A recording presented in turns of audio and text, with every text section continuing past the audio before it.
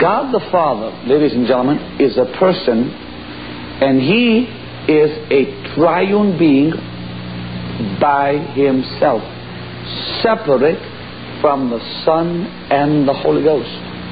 So what did you say? Hear it, hear it, hear it. See, God the Father is a person. God the Son is a person.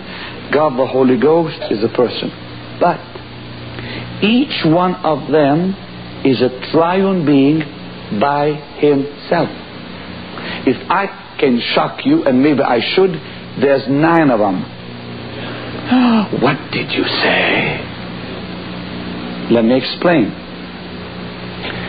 God the Father, ladies and gentlemen, is a person with His own personal spirit, with His own personal soul, and His own personal spirit body. You say, I never heard that.